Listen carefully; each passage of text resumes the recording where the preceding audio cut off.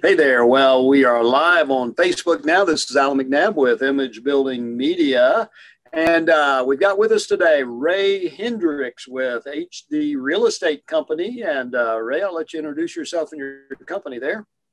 Absolutely. It's Ray Hendricks with HD Real Estate Company. Right now, me and Alan, we decided to team up, use his media savvy and my real estate savvy, and really give the real estate community some information about marketing, setting up businesses. It's just a plethora of different topics that we're going to start covering every month. But just 30 minutes. So we're going to take just a little bit of your time, but we're going to give you a lot of information in that time. So how you doing today, Alan? Yeah, doing great. And Ray, we're an internet marketing company here based in Tampa. We serve customers throughout the United States, and a lot of them are real estate. So it's just really great to be working with you in HD Real Estate, and excited about our topic today. So we decided for our first topic, and I will just share my screen really quick. All right. And Ray, I made it a really super. I guess really, Ray, what I did is I put it out in the terms of all businesses, because an agent, real estate agent, and a broker has their own business, right? Right. Absolutely. So what we do for one business is not any different than for another business in just these general terms. So I put it in the terms of why every business needs a website and social media. And that's what we're talking about today for real estate agents. And so, Ray, I want to go through here, and you probably have some others also, but I want to go through here just with the basics that agents need to understand. And you know what? I think I'll start with the one at the very bottom of our page, and that is your competitors already have a website and social media. To me, that is just, that's just hilarious. I mean, what do you think about that, Ray? Well, a lot of real estate agents, they'll get into real estate thinking that they can just basically go around their sphere of influence. Now, sphere of influence is where you want to start, because it's the people that you know. So you'd want to tell them, hey, I do real estate. This is what I can do for you. This is what I've been learning, or what have you. But a lot of them don't think that they really need a web presence, which is crazy to me, unless you've been in real estate for a whole bunch of years, and you have basically a referral business, is what we call it. You basically just work off referrals.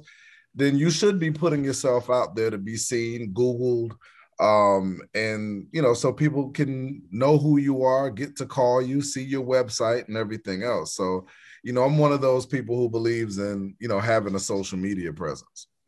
Ray, I know, well, I know some agents that can, they do a great job selling real estate, and, right.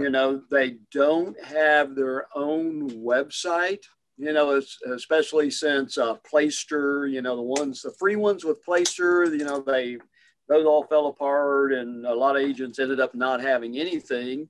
Right. But even sometimes with that, one agent particularly I'm thinking about sells luxury real estate, but was at a listing appointment, and quite honestly, the people said, looking at your website, you're not really the type of agent we want to represent us, and Right. lost that just because of that, and that really gets us to our next point, because, Ray, are you like me? If you go to check somebody out or a business out, do you go online to check them out?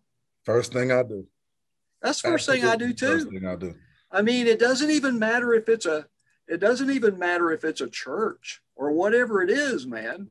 I go online to check them out. And the one at the top here, I've got, you need a website and social media because of branding and credibility. Absolutely. What does it say, Ray? What does it say when you don't? Well, I'll just back. I won't even try to. What does it say when you don't have a website and you don't have social media as a business? Well, what it says to me, because it says different things to different people, but somebody like me, it says that you're not willing to invest in yourself. And if you're not willing to invest in yourself and promote your business, how well are you going to promote mine? Or how well of service are you going to give me? You know what I mean? How Yeah. good of service are you going to give me?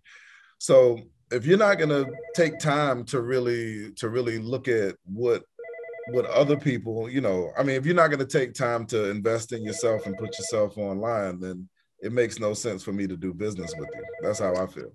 Yeah, I'm the same way. And if you don't care enough about yourself to have like the basics of Right. business, which is, to have a reasonable website for what your business is. Mm-hmm. If you're like an agent that's just getting started, that's one thing.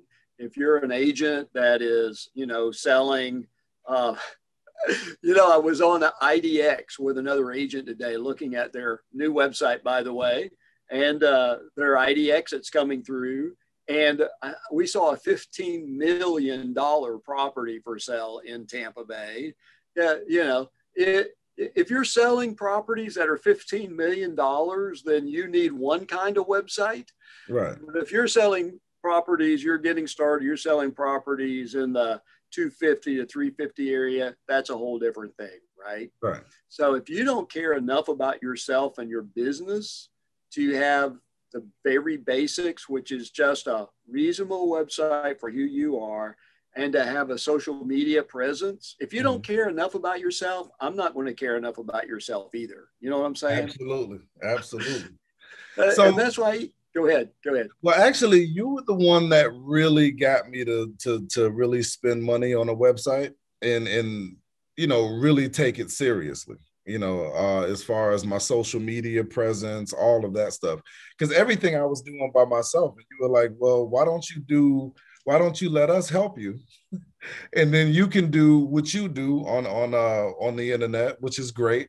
And then we can add to that. And it has helped me a lot. I've actually had people come to my company because of that. That's awesome, man. That's awesome. And quite honestly, if you're smart about it, it's not like it costs a lot of money. No, that's the thing about it.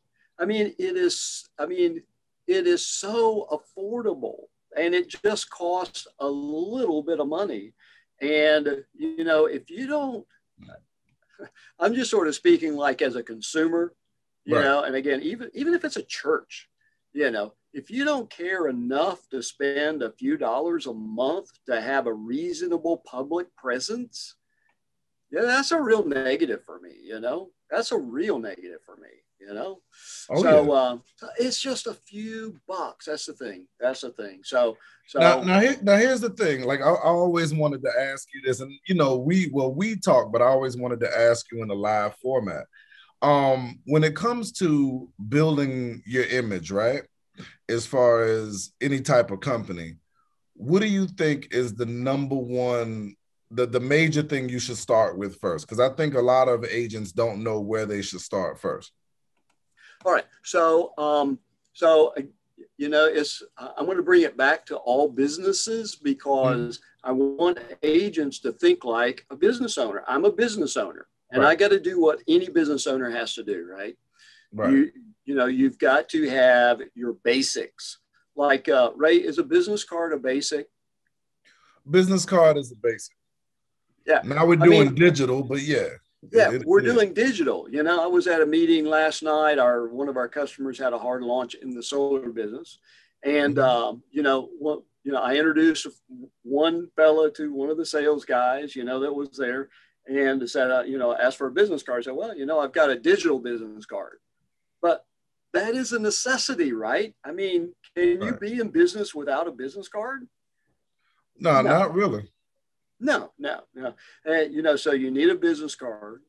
You need a business address, and that can, if you want to make that your home, that's fine. Not that you got to have an office downtown or something. Mm-hmm. You need a website because, quite honestly, Ray, which do you remember more easily? the URL to our website or our business phone number? The phone number. I'll remember first. You're a phone number guy, huh? Yeah, but most people are gonna remember. They're gonna remember the website. Most people. Absolutely. I cannot tell you what your phone number is. I can't tell you what your cell phone number is. I can't tell you what your business phone number is. I can tell you what your URL, your website is. Absolutely. Absolutely. And it's easier to remember. HD Real Estate is, for me, easier. HD Real Estate Company is easier to remember than the phone number, and so, you need a website. It needs to just be reasonable for who you are and what you are and, your point in business. And it doesn't need to be, for all the agents just starting out, doesn't need to be expensive, doesn't need to be a lot of cost, doesn't need to be any of that, but you still need one. And then you need a social media presence. And with your social media presence, it needs to show that you're posting something, right? If you have not posted anything in a year or 2 years, what does that tell people? There needs to be some recent posts on there to just show people, hey, we are alive and we are still in business. And I'll say, lastly, you need some way of emailing people. If you want to, when you're starting out, you start out manually, that's fine. Just do it out of Gmail, that's fine. Eventually, you're probably going to want to move up to a CRM to be able to save yourself some time. But, you need a business card, you need a website, you need social media that looks like you're alive, and you need a way to email people. Can you think of anything I left out, Ray? I'll say even a name tag is as cheesy as it sounds and as outdated as it sounds. Sometimes I've left my name tag on by mistake. Like I've been like, oh, all right, I'm off now. I'm gonna put it down. But let me go ahead and go into the supermarket, for instance, and just grab something. And people, oh, you're a realtor? Yeah. Even though I'm a broker, yeah, I am. So, I'll get conversations that way. I have T-shirts and everything with, whatever, with my company stuff on it or whatever the case may be. I think anything that puts you out there as a brand is a viable way of gaining potential clients. Totally agree, man. Totally agree. So that's just like the basics of getting into business, right? Right. So, by the time you go out and you do those small little things, I mean, the name tag, even if you get a shirt, even if you, your what is it? Free Savvy card. You get a free Savvy card, right? I mean, all the realtors in Tampa Bay, right? Yep. That's part of that's part of being part of the organization. I mean, they get a free Savvy card. I mean, that's just sort of like the entrance to get into the game. And Ray, what happens when someone is trying to get into the game without like paying the price to get in? If you want to go see your favorite football team play, but you want to go, but you don't want to pay the price of admission, what's going to happen? You're going to be outside. You're going to be outside. You're not going to go to the game. You know what I'm saying? No. And do you see agents who try to get into the game without paying the just minimum entrance to, hey, this is what you got to do to be in business? Yeah, I see that. And you know what ends up happening with those agents? They don't make enough money and then they end up dropping out. That's why the failure rate in real estate is over 70%. And it's not over 70% because the money isn't there or it doesn't work or nobody wants to use realtors. All the excuses that I hear. The reason it's like that is because, one, people don't want to stick with it long enough. They do real estate for a month or two and don't have a sale and think that all of a sudden, it just doesn't work. It's an industry you definitely have to stick with, and not only stick with, but market yourself. Yeah. And I'm glad you said that, because marketing, that's a long-term play, right? Absolutely. I mean, and I'm just not talking about real estate, but so many businesses, business owners, they want to they want to start marketing. And if they don't get a sale in a week or 2 weeks, and certainly not in a month, they're like, Right. oh man, this isn't paying for itself. Right. And it's just I think it's sometimes there's a lack of understanding. Maybe that's a good reason we're doing training webinars like this for folks. Right. It's a lack of education. And that's just like, people that get a business card and say, Mm-hmm. well, do you expect your business card to bring you a sale in a week? No. You expect, I'm going to give out one business card. I'm going to give out one business card and I'm going to get a sale, or I'm going to give out 100 and I'm going to sell a luxury property and make, I don't know how much you make off of that, Ray, 200,000-300,000 or something like that. Well, luxury property, it depends. I mean, you could make anywhere from 20,000 on up to like 70, 80,000, depends. Because it's whatever the property price is, 3% of that, or if you do double sided, 6% of that. You never know. Yeah. So, it's, get just these basics is the price to get in the game. So it's like the necessity of, being in the game. All right. So Ray, we got a few other things here we can share with the folks. All right. So brand and credibility. It makes you credible. Mm-hmm. You can brand yourself, and I love your branding, by the way. And I don't know if you still use the Real Estate Ray one, I do from time to time. I love that one. And everything. See Real Estate. Yeah. Yeah, exactly. And also it makes it easier for customers to have access to you, because Ray, are they going to call you at 1 o'clock in the morning, and say, hey, I want to buy a house, but if they're cruising the internet and Ray, you do appear on the first page of Google, and there you are, Mm-hmm. But they're not going to call and get you out of bed at 1 o'clock in the morning. They're not going to talk to you while you're at a listing appointment. Right. They're not going to talk to you while you're at a closing, but there's easy access to you and your company and your videos and your materials and all of that. It makes it a lot easier for them to do that. Absolutely. And then when that happens, number 3 is generate leads, Absolutely. Because at the end of the day, isn't that sort of what it's all about? Generate leads that are good, that convert, and you make sales. I mean, at the end of the day, Absolutely. That's what it's about, right? Absolutely. Very cool. Very cool. Go ahead.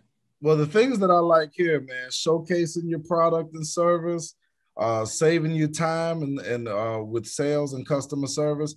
People don't understand how much branding saves you time. Like, because instead of you having an elevator pitch, it allows you, this internet allows you to speak to a broad audience at once. And they talk about the benefit of Google search. You taught me that. I tell you, now, sometimes I get a lot of leads of people because I really don't do a lot of rentals like that.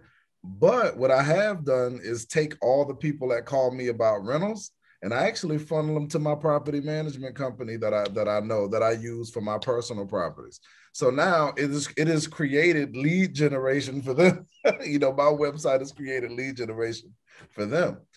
And, it says your competitors already have a website, social media. I mean, that's the basics, like you said in the beginning. If you don't have social media and a website, I mean, I can't see somebody really wanting to do business with you unless, I don't know. I don't know what kind of business they would. Well, if you're on the side of the road selling honey or selling fruit, I guess you don't need a website then because people can see you. But it's the equivalent, right? The website is the equivalent of that, being somewhere where there's a lot of traffic where people can see you. Exactly. And for real estate agent, I mean, to showcase their properties, properties they have for sale, properties that they've sold, to have listings. I mean, it's like, where else are they going to see those things, right? And so that's super, super important. And generating leads for your referral network. I mean, Absolutely. If you're giving leads to your property manager and then they hear somebody wants to buy a house, who are they going to give that referral to, right? To me, and believe it or not, property management companies, they deal with investors all day. Who do investors use? They use realtors. All day So there long, you man. go. All day Oh, long. yeah. Absolutely. Absolutely. Save time with sales and customer service. You know, when you've got a website, they can go there, they can look up stuff, they can learn about it. You know, it's just going to save you time because you don't have to talk to everybody on the telephone, you know. Absolutely. And you know, benefit with Google search, you got that like that. And you know, that last one, I mean, just to be competitive, I mean, you've got to do it, right? Absolutely. You know, and I don't know about you, Ray. And I think we really talked about this already. If I'm checking out two places, all things being relatively the same, one person cares about their digital presence, the other person doesn't, you know who I'm going with. The person that cares, right? You know? Absolutely. Yeah, absolutely. Absolutely. All right, Ray. So I think we pretty much, I mean, we just covered the basics and really what we said is just a necessity, right? And we're just emphasizing that. You know, if you're going to be successful, you're going to be in business, you know, it's just a necessity to have a website, to have your social media, and to look like you're alive, right?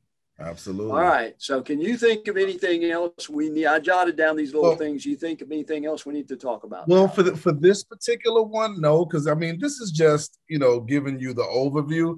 But the next one that we do next month, I really want to dial into strategy.